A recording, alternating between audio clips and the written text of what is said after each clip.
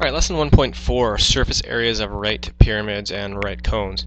We move into a different phase kind of in this course that I was talking about. We're going to deal with more volume and surface area. You've had some experience in dealing with this, probably not specifically with pyramids, so this will be a little bit different. Cones as well. So let's get started. First thing we're going to talk about is right pyramids, and then at the end of the lesson we'll move into the cones portion. Okay. Alright, a right pyramid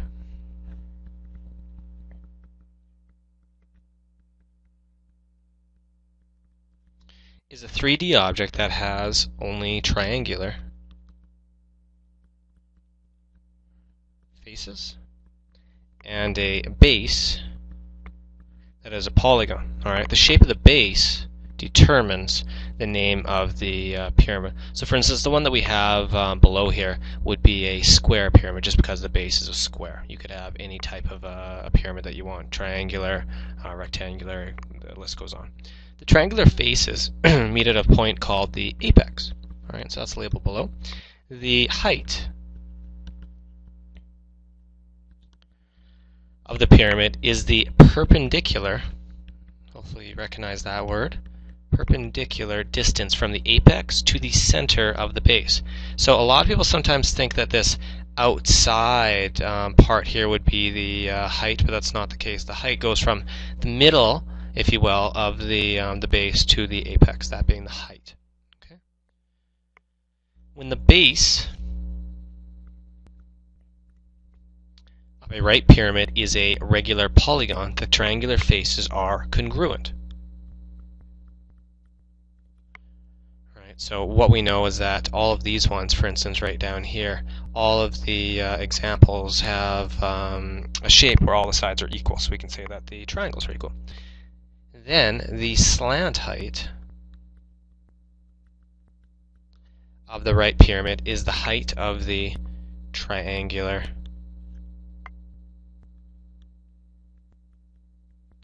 face. Alright, so the slant height being, they've labeled all three of those for you, so you can take a look. Slant height's going to be very important, all these different things that we're defining in order to calculate the surface area.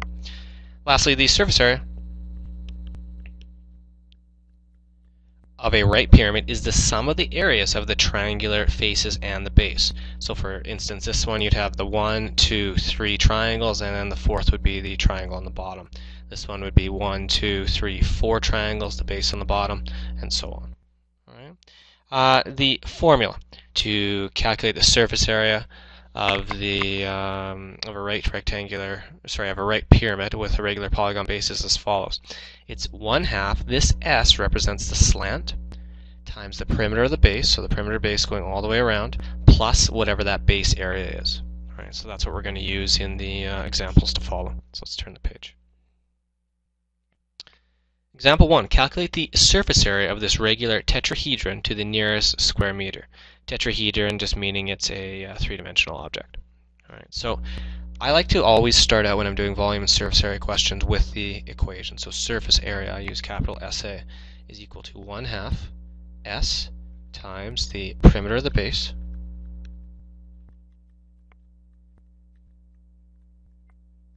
plus the base area. This is a formula that's going to be on your formula sheet, so you can have this for all tests and quizzes. Let's take a look if they give us the slant here. Looks like they do. They give us the slant is 4.3.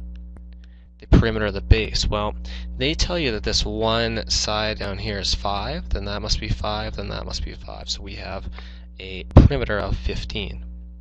Right? Now the base area. This is where you kind of have to remember some of the stuff that we've done in years before, because we need to know what the base is. Well, the base is a triangle, all right? And so for the area of a triangle, we have 1/2 base times height. All right? So that formula is also, I believe, going to be included on your formula sheet, but it's important for you to know so you don't have to look all the time. So we're going to have 1/2 base and the height. So the base is going to be the 5. That we have right there, and the height is going to be 4.3.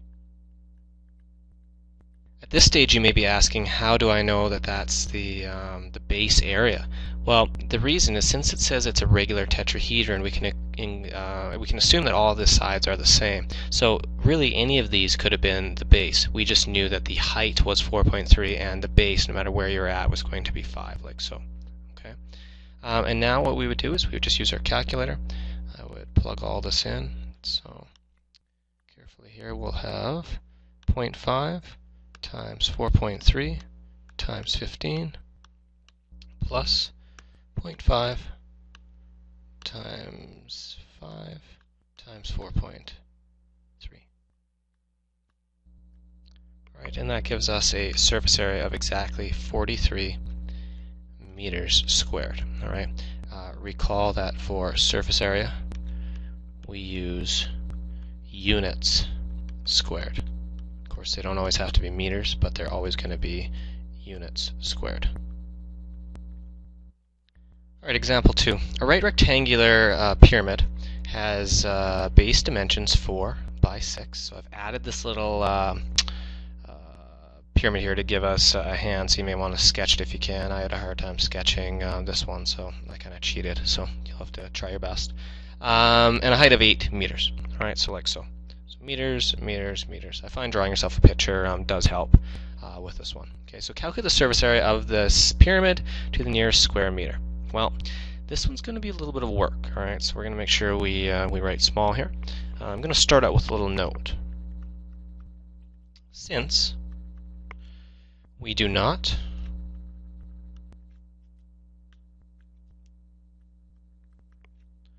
have the slant height,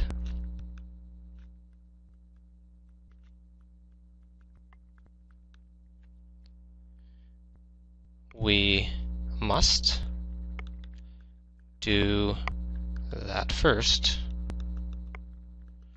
using Pythagoras.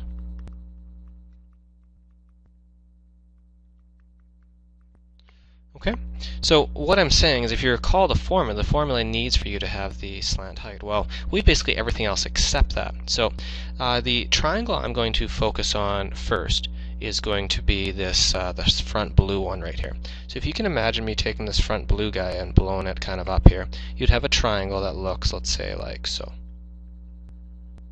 Alright, now let's think about what the dimensions of that are. Well, if you look, this dimension going backwards right here, that's going to be worth half of the 4, or 2. Okay, the height going through the middle, of course, is 8. So now we have enough information for us to calculate what this S is. So I'm going to write this as, I'll just put S, so we'll do all the calculations in this blue too.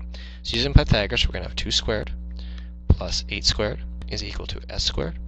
2 squared is 4, 8 squared is 64, S squared is equal to 68, or S is equal to the square root of 68.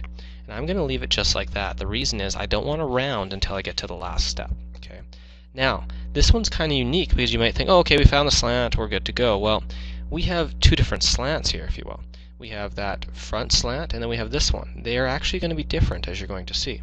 So the next thing I'm going to do is I'm going to take this red triangle, and we're going to do this red one right down here. Okay, and maybe not really drawn to scale well, but we'll see. So this dimension on the bottom there is going to be 3. The height is 8, so we'll do Pythagoras with this one. We have, what do we have? 8 squared plus 3 squared is equal to S squared. I'll label that as S. That gives you 64 plus 9 is equal to 72, or S squared is equal to 73. S is equal to the square root of 73. Okay. So now what we are ready to do is we're ready to go and calculate the surface area. Well, we have to be a little bit careful when we do this. For this shape, unlike the ones that we've dealt with before, all the triangles have been the same, and so the way to get around this is you can just take the perimeter of the base and then multiply it by the slant. Well, this one you can't, because for instance, if you take a look here, the 2 blue, or like let's say this front side, I don't know if you can see very well, that front side and imagine the back side, those are going to be the same, so we'll deal with those, and then we're going to have to deal with the 2 on the left and right hand side. After we've done that, then lastly we're going to have to deal with the the bottom. All right. So this one's actually kind of interesting because we don't really follow the formula so much. We really have to think it out, and this is what more of your assignment's going to look like. So this is where students, as you can imagine, probably start experiencing some difficulties. So we have surface area is equal to. Let's deal with the blue triangle that we dealt with. All right. So we have 2. And then we have, so the area of the front triangle is 2. The reason why I dealt with a 2 first is because we have 2 triangles. So 2, and then we have the area of a triangle is 1/2, so 1/2. Base, so I'm going to deal with this front one right here, which is 6. Okay, now we found the slant. Now this is where it gets a little confusing. The slant right here is this guy that goes straight up, so that's root 68. Okay, so that's going to give you the area of the triangle. Recall where that 2 in the front came from. It just came because we had the front and the back are the same. Now we're going to deal with the other triangles. We have 2 times 1/2. Your base for this time is 4. All right, and your height is root 73. Okay, and lastly, I'll kind of write it down here. We have to deal with the base, and the base is 6 times 4. We'll hammer all that into our calculator. We got lots to do here. So you gotta be careful, make sure you use brackets appropriately. I'll go 2 times 0.5 times 6 times root 68 plus 2 times 0.5 times 4 times root 73. You don't need to be using brackets here. You actually could get away with just using the time sign. That's fine. Actually, I better go up here and add another bracket just to be careful. Okay, and then lastly the base, which is 6 times 4. And we get 107.65 meters. And they asked you to round it to the nearest square meter, so we would round that to being 108 meters squared as your final answer. Okay, so that's a tough question. You may need to ask me about that one in class. Let's push on. Right cones. Okay, I think a little typo right here, change that to 3D. I think you'll find the right cones are quite a bit easier because the cones always look the same. The problem with pyramids is there's all type of different pyramids that we can have. A right circular cone is yikes, it's getting ugly. Is a 3D object that has a circular base and a curved surface. The height of the cone is the perpendicular. I don't even know why this is ugly, folks. Is the perpendicular distance from the apex to the base. The slant height of the cone is the shortest distance on the curved surface between the apex and the point on the circumference of the base. Alright, so all that information is labeled right here. The surface area, if you see, I've broken it down into lateral area and base area. So lateral area is everything around. So when they say lateral area in your assignment, make sure you understand base area, of course, is the bottom. You see where this information comes from. This pi r square should look familiar because that, of course, is your base. That's the area of a circle. And then this part is your slant area. Alright, or your lateral area, I should say, which is pi times r being your radius and s being your slant. Let's try a couple examples, and then I'll turn you guys loose. Okay. So, a right cone has a base area of 4 meters and a height of 10 meters. Calculate the surface area of this cone to the nearest square meter. So, if you recall, sometimes I'll even start out with the equation just so I know what I'm missing. We have pi r s plus pi r squared. Well, we have the radius and we have the height. Unfortunately, we don't have that slant. All right, so I'm going to draw an ugly little sketch here. You'll see that my drawings are epic as the year goes on. So this is kind of what that guy would look like. Let's say that's a cone. And we have a height. I don't know why it's on an angle either, but it is. We have a height of 10. We have a radius of 4, and of course s would be over here. So let's calculate the slant first. We have Pythagoras. Once again, you're seeing there's lots of Pythagoras here. So Pythagoras has got to be an absolute cinch. 10 squared is 100, plus 4 squared is 16. That gives you 116 is equal to s squared, or s is equal to the square root of 116. Recall, I do not want